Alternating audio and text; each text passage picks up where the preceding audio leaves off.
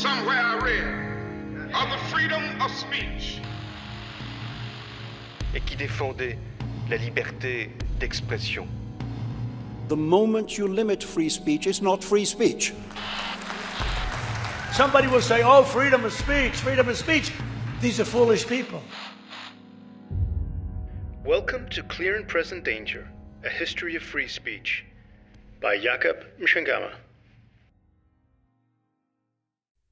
Clear and Present Danger relies on the generous support of FIRE, the Foundation for Individual Rights in Education, Frit Ord, and the Politiken Foundation. Episode 5. The Not-So-Dark Ages. Medieval Intellectuals and Freethinkers. Since 2000, free speech organization FIRE has registered more than 160 successful attempts by students to disinvite speakers at American colleges and universities. And around 2014, new words such as microaggressions, safe spaces, and trigger warnings entered the debate on where the line should be drawn on controversial speech in higher education. Take the University of California, which published a list of some 50 microaggressions that might be offensive or hurtful to students and faculty. They included statements such as, "There's only one race, the human race," and "I believe the most qualified person should get the job." Sometimes the debates get heated and even violent, with controversies or clashes at elite universities like Berkeley, Middlebury, and Yale. Some see in this an illiberal turn by a new generation of students and administrators discarding the value of academic freedom in favor of ideological conformity in curricular, classroom discussions, and campus life. But what does this very modern phenomenon have to do with the Middle Ages, I hear you ask? Well, clashes over academic freedom is nothing new. In fact, medieval universities were born out of controversy, and indeed often violent conflict. And just as today, there were heated debates over what could be taught, said, and questioned without endangering the values thought most essential. Although the stakes were quite a bit higher back then. Being burned at the stake was not a metaphor for being smeared on Twitter, shouted down by students, or frozen out by faculty. The medieval academic clashes were not so much due to a strict religious stranglehold on intellectual life, but rather a sometimes desperate rearguard action to control the tide of reason and rationality that sprouted up from around the 12th century and grew into a cultural trait through the cross-fertilization of universities and rediscovery of classical works, not least Aristotle, in the 13th century. Yes, you heard that right. The High Middle Ages were an age of reason and inquiry as much as inquisition and superstition. This belies the popular misconception of the so-called Dark Ages, indicating 1,000 years of darkness between antiquity and the Renaissance. Medieval has even become synonymous with torture and violence in modern pop culture. Take Pulp Fiction. When mob boss Marcellus Wallace says, "I'ma get medieval on your ass," to the rapist Seth, we're not meant to think that Marcellus is about to engage in reasoned discussion in order to convince Seth to mend his wicked ways. But medievalists have long painted a more nuanced picture of the Middle Ages. As early as 1927, the great American medievalist Charles Homer Haskins wrote, "Modern research shows us the Middle Ages less dark and less static.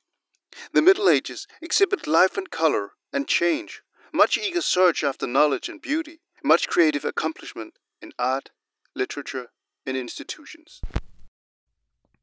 No doubt, Christian doctrine cast its shadow on intellectual life. For the majority of human history, not to believe in God has been pretty much as inconceivable as not believing in electricity today. And the Middle Ages were not different. And this fact clearly influenced the way people thought and were allowed to think. As we'll witness in an upcoming episode, the Middle Ages would also see periods of systematic and appalling persecution of heretics, homosexuals, and Jews. And there were also limits to free thinking and academic pursuit. Reason would not be entirely unleashed from the limits of revelation for several centuries to come. But the schools of the 12th century and the universities of the early 13th century were also surprisingly democratic institutions. And the limits on what learned scholars could write and investigate were actually much wider than any notion of a dark age makes us believe. In fact, some of the intellectuals we'll meet in this episode boldly pushed the frontiers of reason and rationality, paving the way for later scientific and intellectual breakthroughs.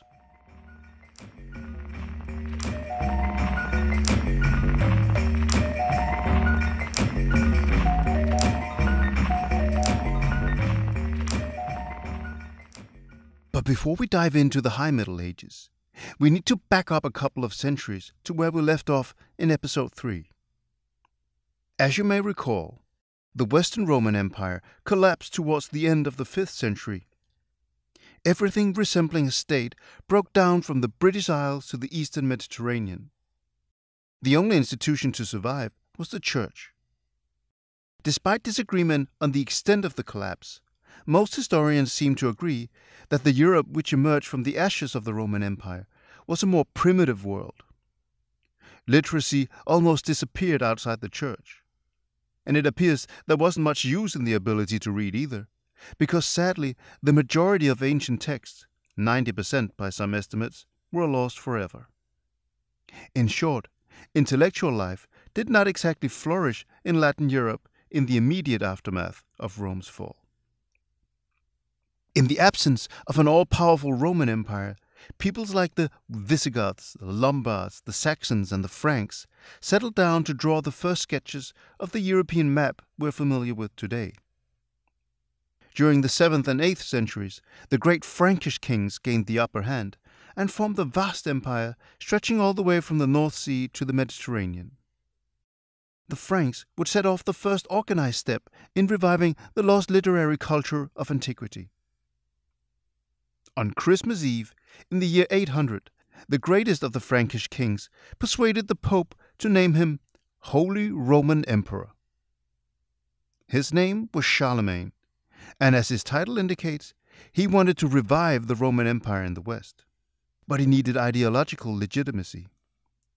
So he joined forces with the Church and invited some of the best intellectuals of his time to hang out at his court in Aachen. Together with this court of intellectuals, Charlemagne kicked off a number of educational reforms. We are concerned to restore with diligent zeal the workshops of knowledge which through the negligence of our ancestors have been well nigh deserted.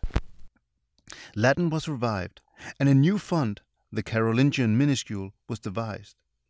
In fact, this fund is considered as the basis of the modern letters we use today every time we send an email or read a website in the Latin alphabet.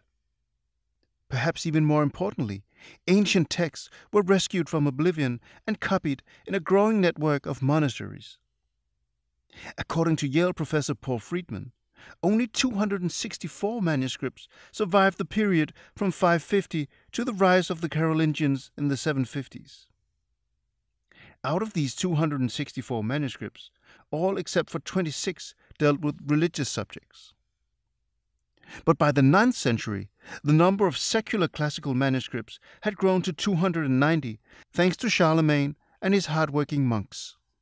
In fact, we can thank Charlemagne for some of the content of this podcast, provided by Roman historians like Tacitus and Livy, whose texts were rescued from collective amnesia during the Carolingian reforms.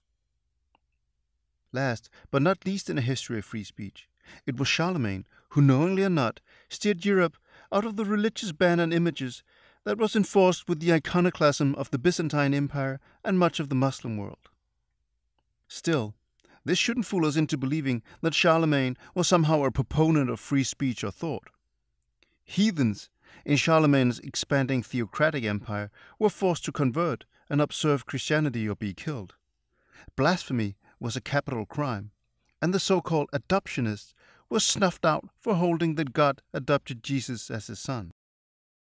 The impact of the Carolingian Renaissance was also limited to a close-knit elite intended to give the Carolingian clerical monarchy a small breeding ground for administrators and politicians.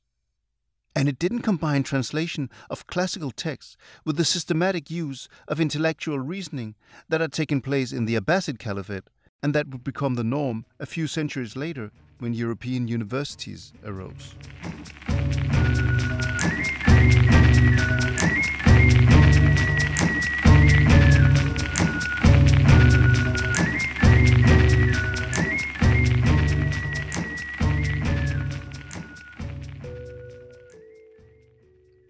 The truly radical transformation happened some 200 or 300 years later. Around the turn of the millennium, new farming techniques were invented, and Europe's population virtually exploded, doubling or tripling in size between 1000 and 1300 AD. This period also saw crucial legal developments and dramatic duels between the two swords held by the church and secular authorities respectively. These events spurred radical transformations which we cannot include in a history of free speech. With the growing population, towns and cities sprouted up all over the map. This was the real driver behind the 12th century Renaissance, as it has been called by later historians. With urbanization, the division of labor was introduced, and a new class of city-dwelling merchants and craftsmen evolved. This didn't just include bakers and blacksmiths, but also masters and students of medicine, theology, law, and liberal arts. And like any other craftsman, a scholar needs money if he wants to make a living of his trade. In fact, this is still reflected in the academic titles today. In the 12th century, a master or magister simply referred to the head of a workshop. A university, or universitas, as we will see later in this episode, referred to a guild of artisans. To sum up, the Western medieval intellectuals were children of the city, where cathedral schools took over from monasteries as centers of learning and became the precursors of the universities.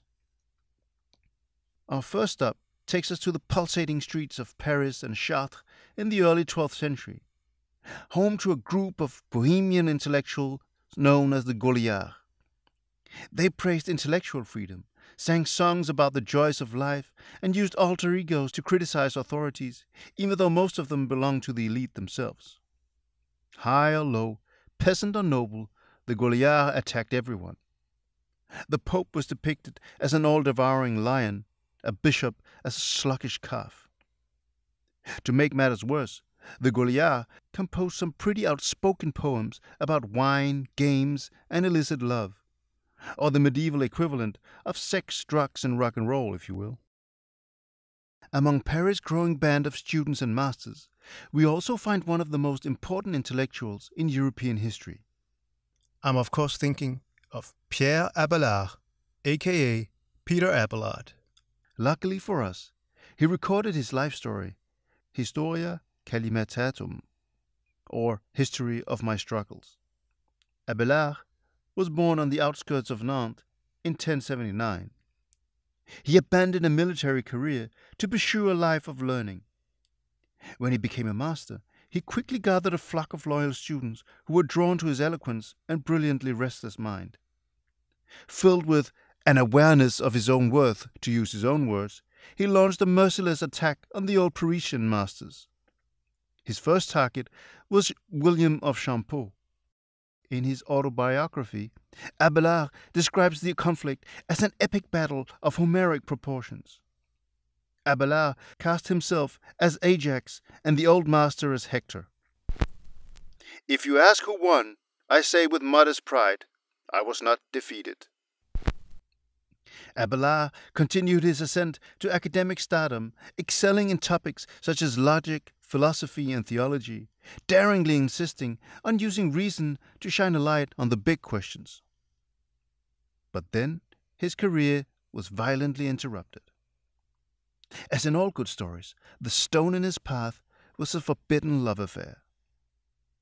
Héloïse was a young woman when Abelard first met her. Not bad looking, and incredibly talented. Her uncle Fulbert wanted Abelard to attend to her education, and he happily agreed. It didn't take long before the inevitable happened. My hand strayed oftener to her bosom than to the pages, Abelard tells us.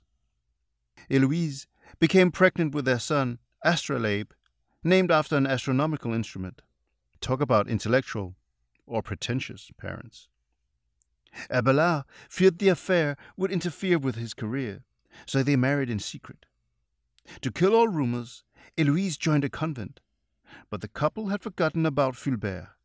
He thought Abelard had rejected and dishonored his niece. One night, a gang led by Fulbert snuck into Abelard's room and put him in his place. They held him down, and a surgeon, with a relaxed interpretation of the Hippocratic Oath, castrated Abelard. Ouch. The humiliated Abelard took refuge in the Abbey of Saint-Denis, from where he and Heloise would continue their love affair through letters. But castrated or not, Abelard still had balls. Everywhere he went, he stirred up controversies. In his famous treatise, Yes and No, he writes, "By doubting, we come to inquiry, and by inquiry, we see the truth." But he also seemed to put reason before theology, which was a no-no. In 1121, a synod in Soissons condemned his works as heretical and forced him to burn them and publicly recant. Around 1126, Abelard became the abbot of a monastery in Brittany, where the local monks tried to poison him. He fled to Paris and took up teaching again, only to pick a new fight with the imposing figure of Abbot Saint Bernard of Clairvaux, the big reformer of the Benedictine order.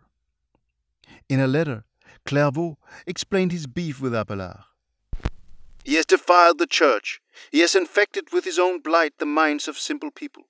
He tries to explore with his reason what the devout mind grasps at once with a vigorous faith. Faith believes, it does not dispute. But this man, apparently holding God suspect, will not believe anything until he has first examined it with his reason." This time, Abelard was out of his depth. In 1140, the controversy led to a second trial in the Cité Saint.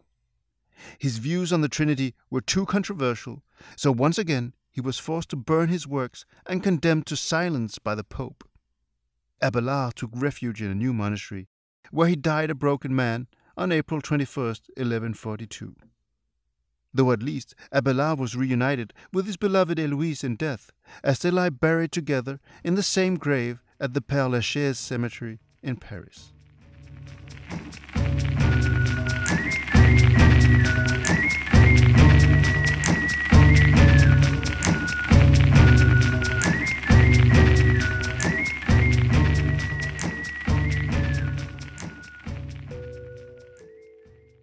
Abelard never got to pursue a university career, because it was still another 60 years before the university saw the day of light.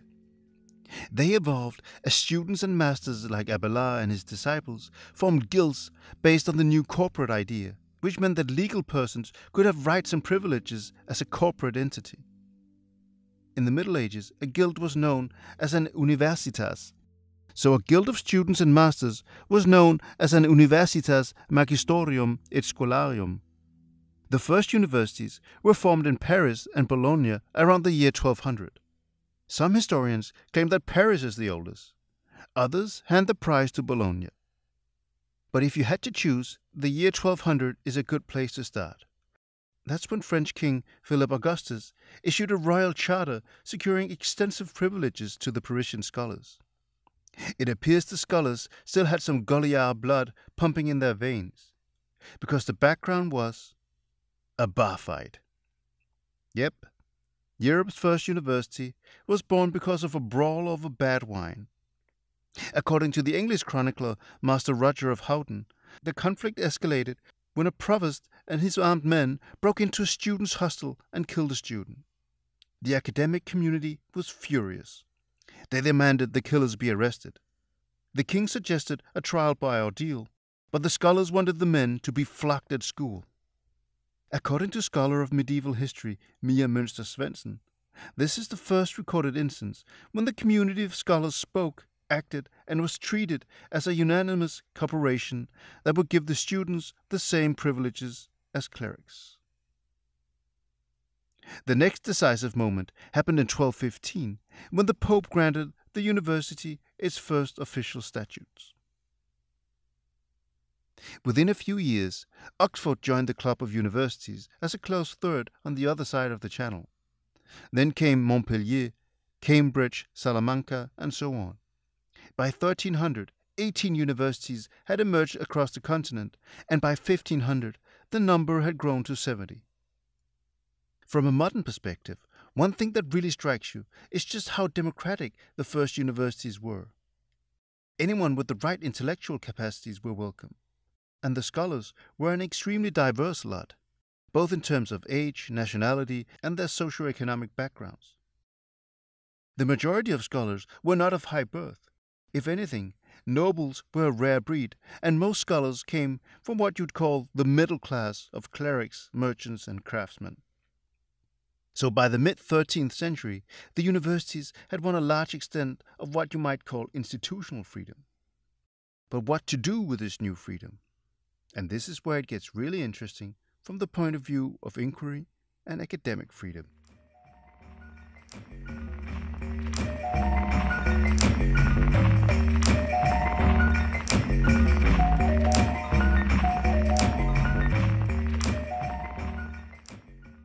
Medieval universities consisted of 4 faculties, one of law, one of medicine, one of theology, and one of liberal arts.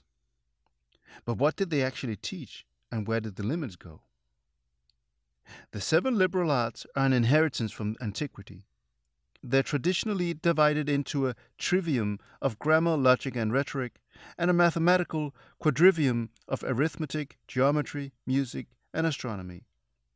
In other words, the liberal arts are all pagan subjects, but due to the blessings of Christian greats such as Augustine and the monk Boethius, a select number of pagan ideas were acceptable as a strictly utilitarian tool or handmaiden to understanding Christian doctrine.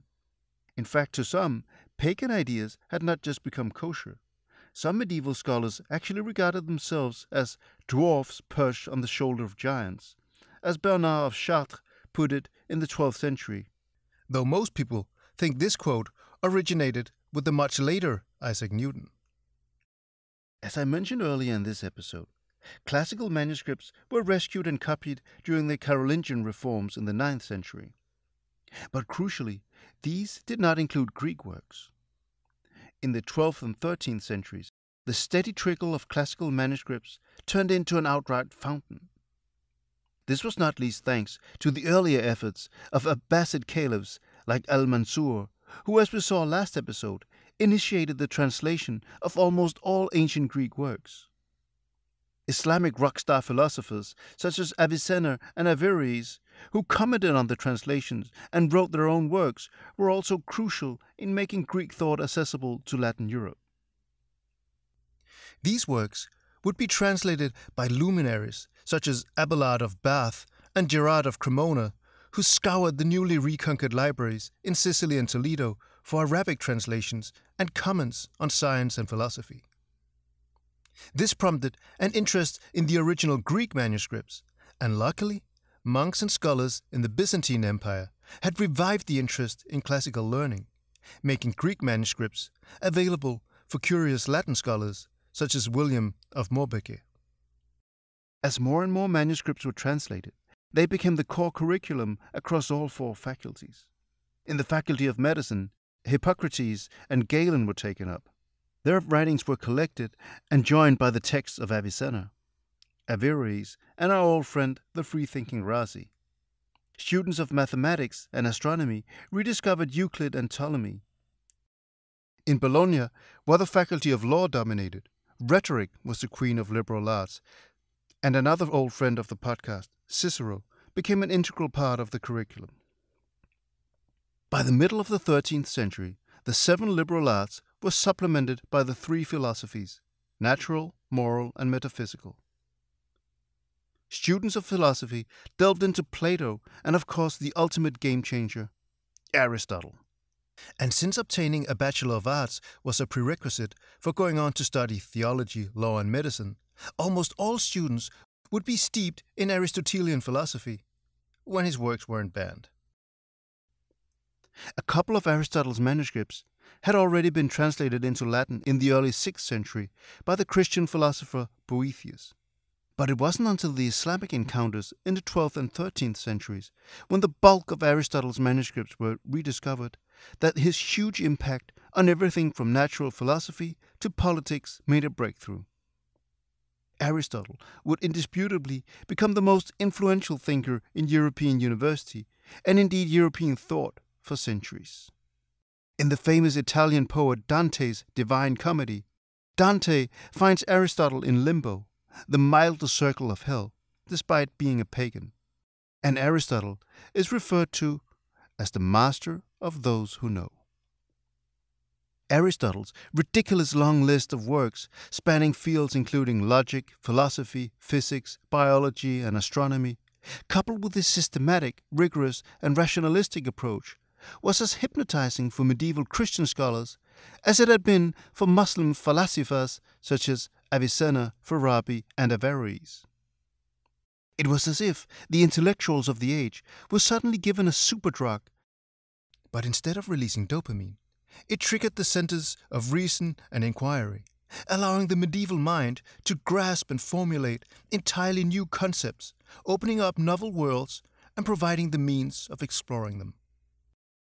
In fact, some argue that the Aristotelian myth was so addictive that many scholars just couldn't kick the habit and became blind to the flaws in the writings of the old master. But those who knew how to dose and refine their intake would use the genius of Aristotle and Greek learning to significantly improve on the classical heritage.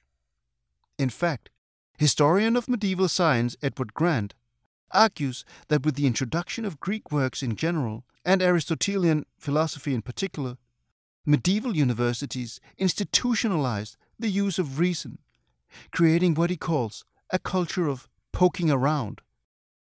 This would create the foundation for later scientific breakthroughs and indeed become emblematic of Western civilization as such. A killer app had been developed. Some of the most important discoveries of the Middle Ages that opened the way for later scientific breakthroughs were made by the so-called Oxford calculators from Merton College in Oxford. Their achievements include the formulation of a new set of mathematical rules for motion and changes in the speed of moving bodies, as well as rules for measuring changes in the degrees of physical qualities such as cold and heat. Issues that even when surrounded by 21st century technologies these scholars could only dream of, really am at a loss to properly understand.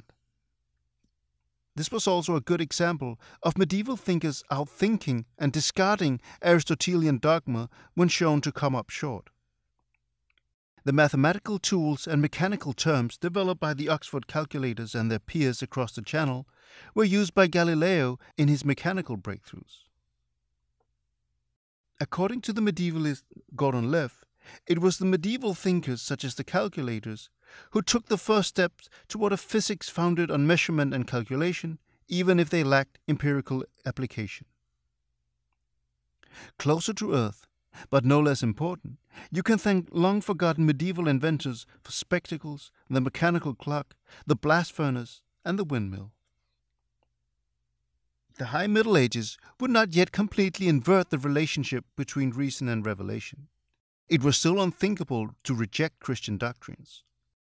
The incessant questioning of hypotheticals that characterized the scholastic method may seem ridiculous to people of our age, where strict empiricism and controlled experimentation is king.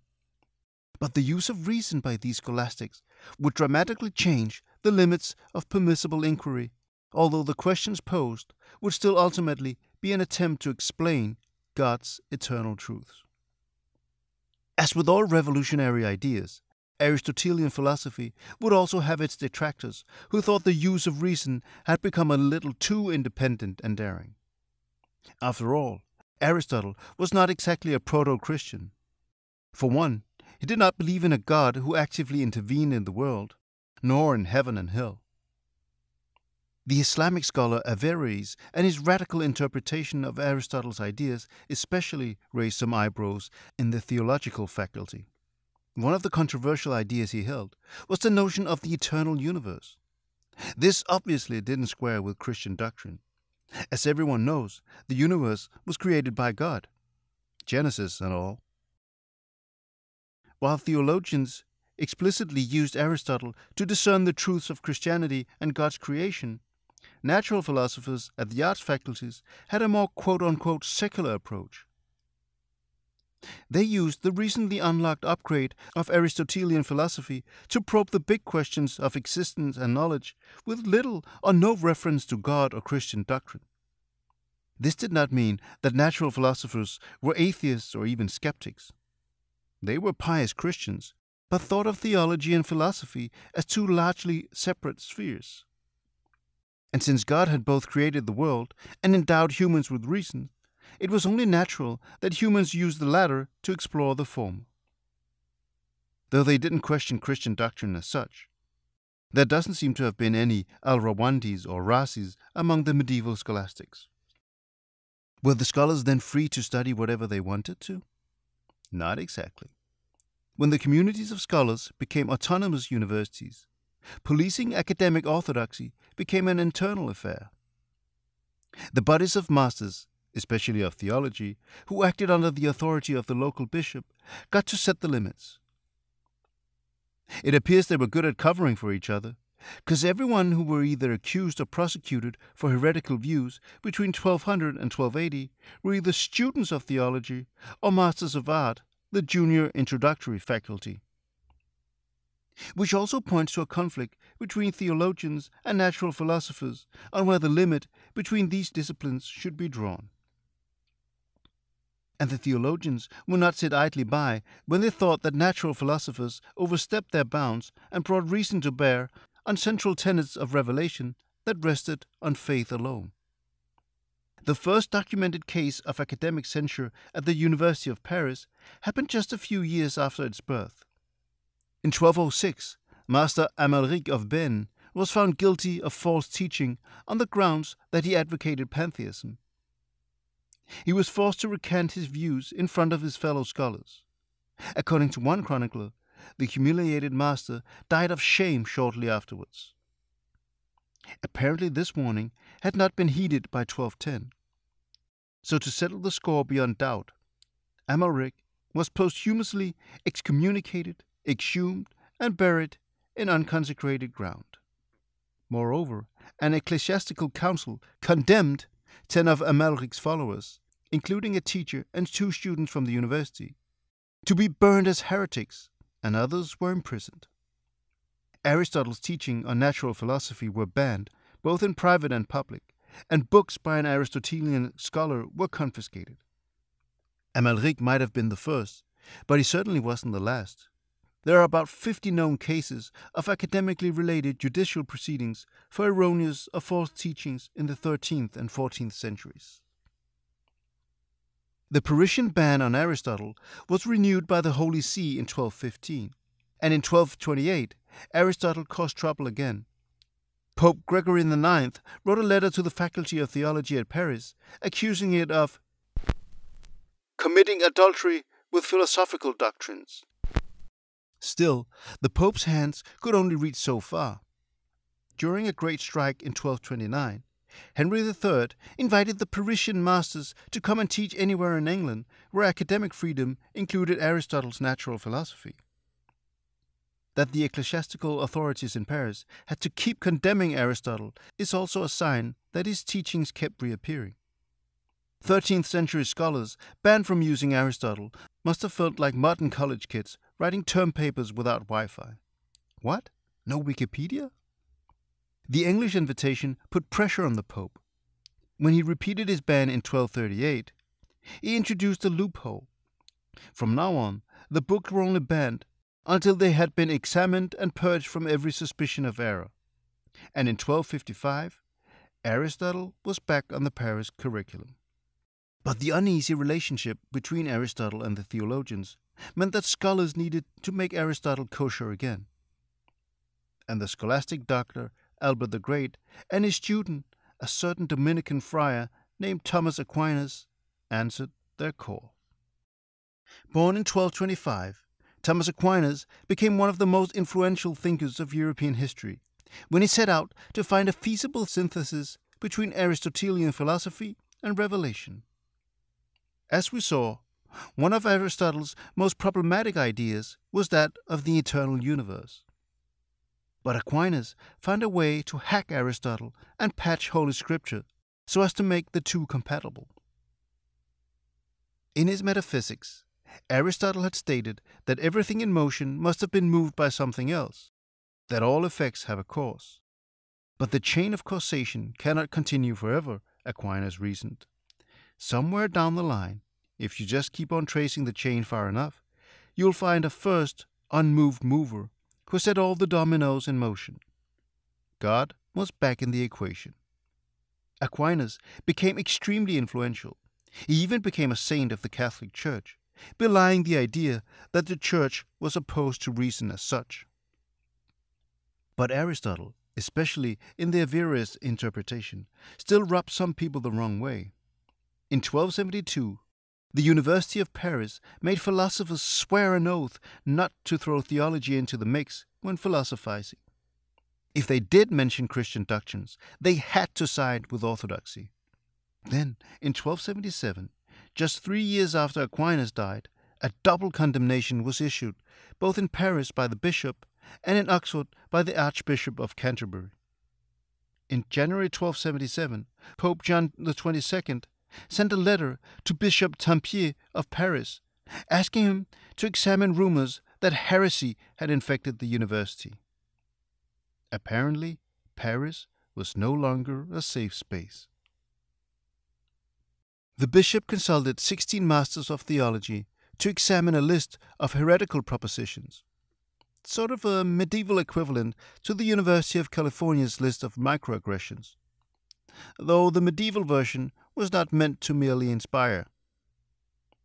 After much bickering, the bishop compiled a final draft of 219 propositions that were condemned and whose teaching was henceforth banned. The propositions dealt with issues such as the nature of God, divine knowledge and omnipotence, free will, and the nature of philosophy and theology. Some were aimed at Averroes' ideas, others directly touched upon the teachings of Aquinas. Here's a couple of interesting examples. Proposition number 176 was the idea that happiness is found in this life and not in another. So you probably wouldn't find many Carpe Diem tattoos on campus. Critique of the Bible was also a no-no. Proposition number 174. The Christian law has its fables and errors like other religions. Scholars disagree on exactly why the 219 propositions were banned. But it seems likely that the bishop was acting out of a concern that natural philosophy had become too independent of revelation and needed to be reined in. But the bishop was not beyond being petty in the turf war between theologians and philosophers. So these propositions were banned too. Theology is based on fables, and you can't learn anything from theology. Yet, the propositions were met with strong reactions from the academic community. Godfrey of Fontaine, a secular master at the Faculty of Theology, launched an attack on the articles, calling them incomprehensible, untrue, and impossible. And when in 1323 Thomas Aquinas was made a saint, the condemnations had to be amended to accommodate Aquinas' thought. The double condemnation was a sign of times to come. Broadly speaking, universities tended to become less autonomous and more intolerant towards the late Middle Ages. For one, secular and ecclesiastical authorities started copying the institution as it became increasingly popular. The second generation of universities from the 14th and 15th centuries didn't evolve on their own. They were established. The first established university was founded in Naples in 1224, where the Holy Roman Emperor Frederick II wanted to educate his own bureaucracy instead of having to rely on the University of Bologna. Pope Gregory IX quickly followed suit and opened the first papal university in Toulouse in 1229. But of course, there's no such thing as a free education. In return for their patronage, the emperors, kings, and popes wanted a say in the content of what was taught. The decline in academic independence didn't just affect the new generation of established universities. The universities in Paris and Bologna also started succumbing to increasing state control. Generally speaking, the academic environment also became increasingly intolerant during the late Middle Ages. In the 14th century, new propositions were condemned at Paris and added to the existing ones, totaling 16 lists of banned ideas that were published in collections. In 1339 and 1340, the Masters of Arts in Paris issued 2 statutes for the first time censoring false teachings at the Faculty of Arts. The statutes prohibited the thoughts of William of Ockham, the man behind the famous principle Ockham's razor. Or rather, the statutes were aimed at those who spread his ideas. Unfortunately, the statutes don't provide any clues as to which of Ockham's ideas were problematic. But it was likely his scientific rather than his theological views that caused trouble, since the statutes were issued at the Faculty of Arts and not theology. Bachelors of Arts were required to take an oath, swearing to observe the statutes made by the Faculty of Arts against the Ockhamist thought, and that you shall not sustain said thought and similar ones in whatever way. A few years later, in 1346, the philosopher Nicolas of Autrecourt was condemned for false teachings. Autrecourt has been called the medieval Hume because of his supposed skepticism, although this picture has been challenged. Skeptic or not, a commission of prelates and theologians discussed his works and came to the conclusion that many of his statements were false, dangerous, presumptuous, suspect, erroneous, and heretical. He was forced to burn his works and publicly recant. Then he was stripped of his magisterial status in arts and banned from ever becoming a master of theology. Again, politics and bickering might have had a decisive role to play in his condemnation too, but the fact that you could use accusations of false teachings as a reprisal against your enemies is testament to an increasingly intolerant environment.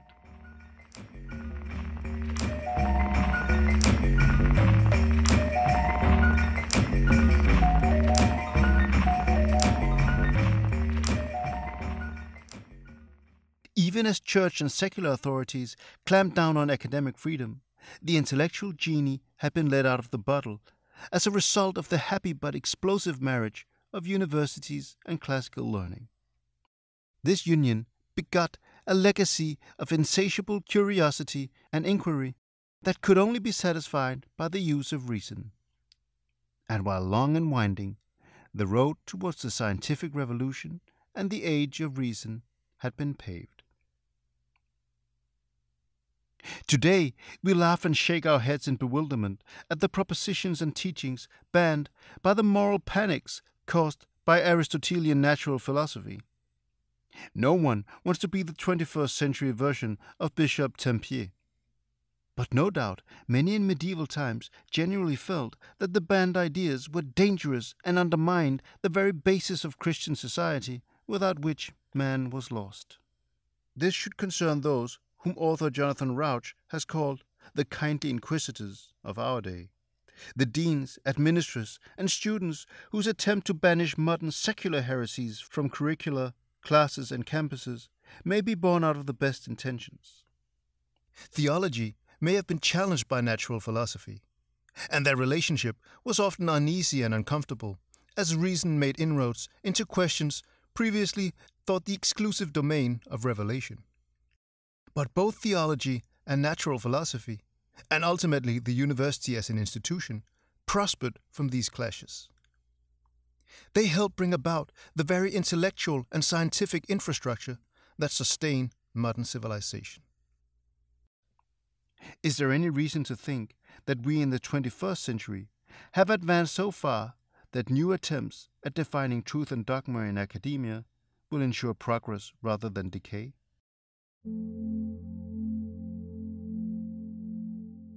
Thank you so much for listening. Today's episode was edited by Søren Stahøj, and Mathias Meyer contributed with essential research. Next episode will be an expert opinion with philosophy professor Peter Adamson of the University of Munich. You might know Peter Adamson as the cheerful voice on the incredibly ambitious and enlightening podcast, The History of Philosophy Without Any Gaps. Peter and I will try to ignore our common passion for Arsenal Football Club and the burning question of Wenger in or out. Instead, we'll focus on free thinking and free thinkers of medieval Islam and Christianity. That's in 2 weeks, here on Clear and Present Danger, a history of free speech.